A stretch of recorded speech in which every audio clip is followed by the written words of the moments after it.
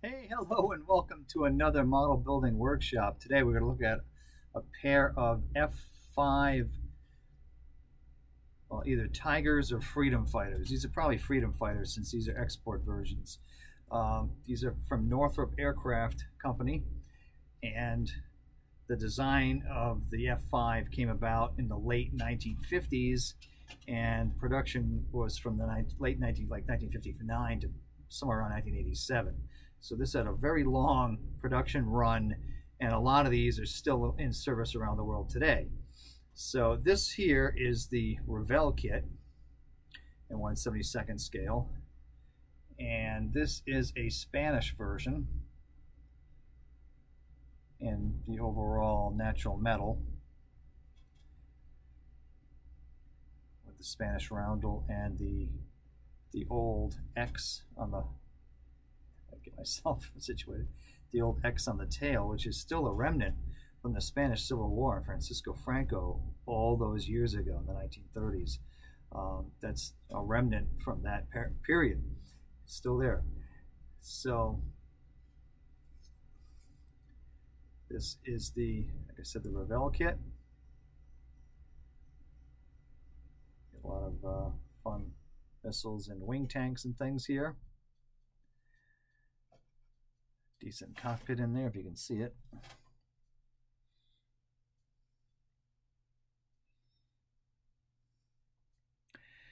So that's the Revell one in 72nd scale. And let's take a look at, I still have the instructions. I recently had a flood in my basement, so a number of things ended up kind of having to go. So I don't have all the paperwork and stuff that I used to have because, well, we have a flood. It's got to go. Luckily, this room here, this, as you can, I don't know if you can really get a scale of this. I know some people have asked to see all of my workshop, and to be honest, for this workbench, you're pretty much seeing the entire thing. There's a wall right here, but if I outstretch my arm, I'm hitting the wall. That's how small this is. But it's enough to get a bench in here, you know, and some paint and some other supplies, and go to town, right? I've got another room, you know, that I can work in as well, but the floods kind of, I had to rearrange, and that's a whole other issue. So, so here's the instruction sheet. You can see it for the Revell kit. And it wasn't too bad. I'm making it sound negative by saying that. It really, I don't recall any real problems with this. Just, you've got to be patient, do some painting, put some stuff together, do some painting, add some, you know, decals to the control panels. So there's a lot of nitpicky stuff. You got to put the weight in if you want this thing to sit right. I don't know if they even tell you that here in the instructions. But generally, when you're building a jet, you know, you kind of have to come up with some kind of nose weight. Gets a little busy in the instructions over here.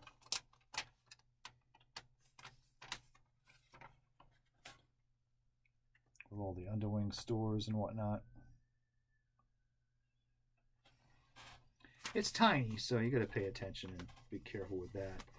I mean, the landing gear is very fragile, so keep that in mind. I've got all kinds of gibberish written out here for the painting, because as usual, they give, well, actually, I shouldn't say as usual. In this case, Revell likes to give these ABC sheets that list all the colors in pretty much every language there is in Europe. Yeah. Nothing in Asia or the Middle East, though. Just European languages. But it does have Russian, Greek, and... no, it looks like it's just Russian. Well, maybe not. There's a few different ones in the Cyrillic alphabet. So here's some other bits of the instructions here. Whoop. Instructions here. So, I mean, it's to be expected, you know, when you're building a jet.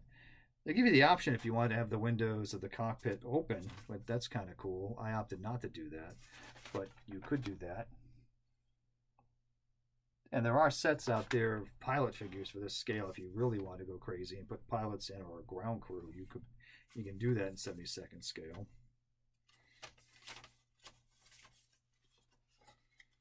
I think they have a standard generic NATO one. And I don't have all of the instructions because I only have the painting guide here for the Norwegian plane, which is kind of a gray with gray, two-tone gray. Not Norwegian, what am I saying? The Netherlands. I think I have a different kit at Norway. So that's the Netherlands. So you have a Dutch plane in two-tone gray. But I thought the Spanish one was nice and colorful, so I did that. Now we're going to contrast that with this kit, which is the old Airfix one that's been around almost as long as the plane's been in existence, I'm guessing. So I'm thinking this kit's been around since the 60s, maybe early 70s. So this is an ancient kit. And you can tell, I would think pretty much right off the bat, that the detail of this kit is not anywhere near as good as the Revell one.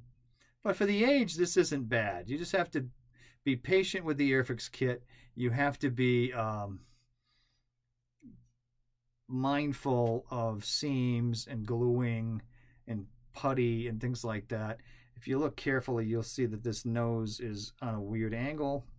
Unfortunately, that didn't come out well. But, oops. And I decided to have fun with this. And, well, the Airfix one, you know, did come in Iranian markings, even back then. I decided I would do this in a newer version of Iranian markings.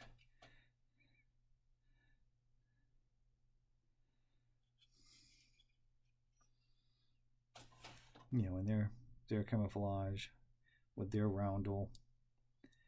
Actually, what's interesting is they don't have the same tail insignia on both sides. Got a tiger on this side and an eagle on the other one. Thought that was kind of fun. Thought I'd try it just for something different.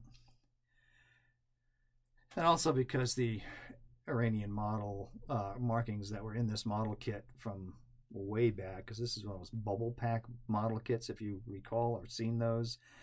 Piece of cardboard with a plastic bubble that had the parts in it, and the instructions are on the back of the cardboard sheet, and that was it.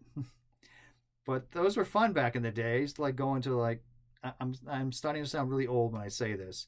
I used to go to the drugstore and they would have a rack with these kits on it, and you could buy some for something to do on a rainy Saturday or whatever. You know, yeah, get the eagle on this side.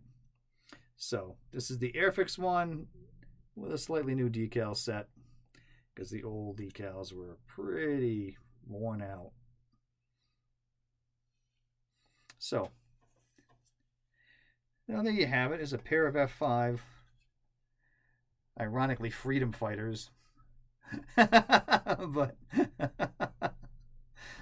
F5 fighter planes. All right, folks. Hope you enjoyed the show, and we'll catch you next time on the Model Building Workshop. Bye.